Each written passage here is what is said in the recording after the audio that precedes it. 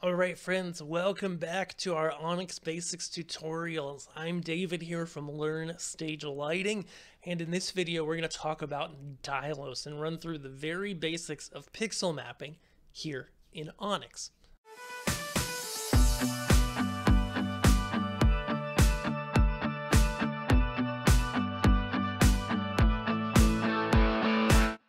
If you have anything up, clear it out.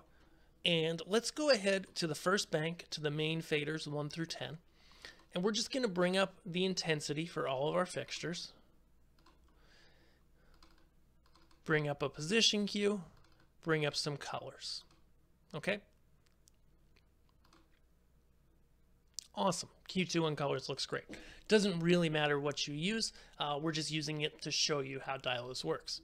So DyLOS works primarily through the 2D plan view in Onyx.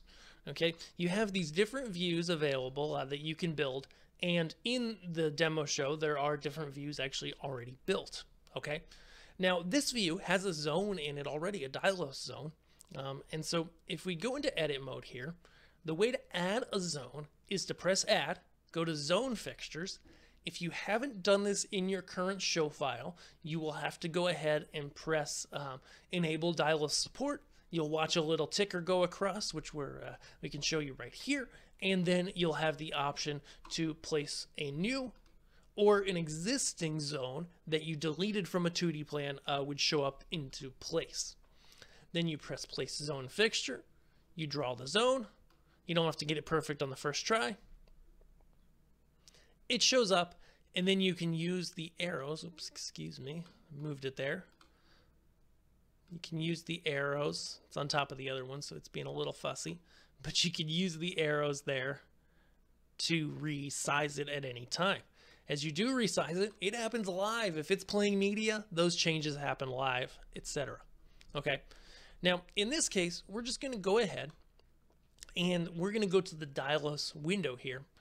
And we've got some different zones here. Now this first one is called stage, and it's over top of everything. Okay. Now a couple things to notice. Zone is a fixture, and it works like anything else in Onyx. They're stored in parameters. They can be stored in all the different fader types. It's really powerful what you can do. Everything that you work with in DyLOS, a lot of things can be worked with visually here in this window, but you can also work with them in all of the regular parameters. Okay, as well, and there are some things in the regular parameters that aren't in the graphical interface. That's good to be aware of as well. Now, notice here, the first thing is when I use DyLOS, there's a master intensity for that zone. When I bring that up, notice how the regular parameters of the lights fade out.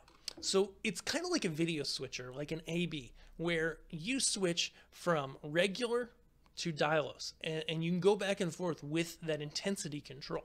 Okay, I like to store that on its own fader when I'm busking things live, and that allows me when I'm busking or punting to be able to have stuff preloaded and push it in, pull it out, use it halfway, etc. Okay, so the basics of DyLOS is I like to start with the intensity down, choose some media, so I just hit this picker here, or in this particular window, we have the zone composer at the top and the zone parameters at the bottom. And the zone parameters window allows us to see all of our different media. So let's just say we grab a color media here. We'll just grab Rainbow Swirl. Sorry, I scrolled down there. And we bring that in. Okay. Now we see that Rainbow Swirl animation happening on the lights. Pretty simple. We can change that to anything else we want. Fade it in and out at will. And then we just record it to a cue. It really is that simple. So we can literally just go, not delete, record. I'm just going to make it a regular cue. And then we can play it back. As you can see, fades in, plays back the animation just as we see it. And so that's the really cool thing about DyLOS is it's definitely a deep thing. There's a lot that you can do with it, but the simple things are actually really simple. Okay, just to show you a couple other things, we still have our parameters shining through. And if we switch from media to generator here, a lot of these generators, such as the Matrix, actually have a transparent background. And if we go, you can see that that the source here has transparency. If we go ahead to our main zone, and then we go ahead and set our opacity for our zone to 0, now the regular parameters, the colors in this case that are coming through from the main hues, actually shine through. And so that's really cool because your pixel map in that case doesn't have to completely take over what you're doing already. It can just organically kind of be a part of the look you already have on your stage. Okay, and so we really like the generators for that reason. Video clips can have opacity as well, and if they do, they will show this little A in brackets, okay, and that shows you that there's some transparency there and that that's going to be applied. Mostly it looks like with the factory content that's mostly just the images, but I think if you add your own video, I'm pretty sure you can have alpha information in there depending on the file type. Okay, but the generators kick butt because they can have that transparency, and so you could do something like this bouncing ball shooting across these lights here. Kind of cool. You can customize it and have more balls, more of those bouncing balls, and it's like a chase on top of your lights, but it's not like completely overtaking the look that's on stage. It's just adding to it selectively. Okay, so there's a lot in DyLOS, including the mapping tab, where you can actually go into a preset mode and go ahead and apply, say, pan tilt, to the DyLOS parameters. So if we do that real quick, we can see we get this. Again, with something hard-edged, it gets a little bit crazy, but there's a lot of options there, and it gets really cool. So let me just actually super quick go. So I should be able to, set a lot of glow on these,